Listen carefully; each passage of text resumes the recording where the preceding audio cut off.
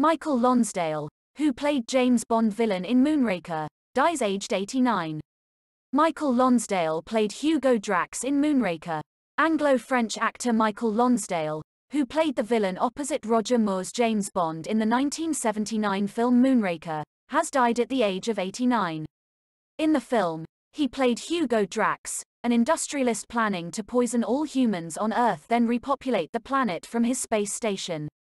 It was one of more than 200 roles he played in both English and French over a career that spanned 6 decades.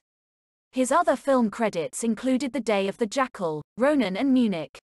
The official Twitter account for the late Sir Roger Moore described Lonsdale's character as a smooth-tongued and cultured adversary to 007. In an interview with Me6HQ in 2012, Lonsdale was asked whether he had been concerned that playing a Bond villain might have a negative impact on his career.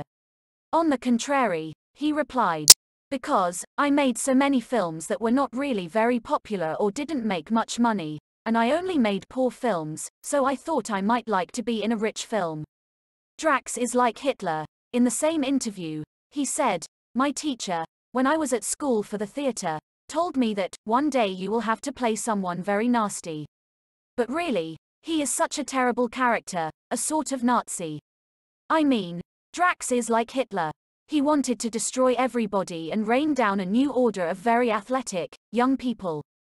He was mad completely." Lonsdale had a varied career on film, TV, radio and stage. Before becoming a Bond villain, he played the Deputy Commissioner Claude Lebel in 1973 political thriller The Day of the Jackal.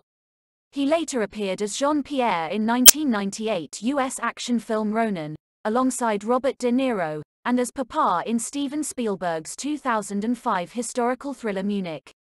Writer and filmmaker Jesse Hawken was among those paying tribute, writing on Twitter, "Rip to one of my faves, the great Michael Lonsdale, one of the best Bond villains." News from BBC. Please subscribe to my channel. Thanks for watching.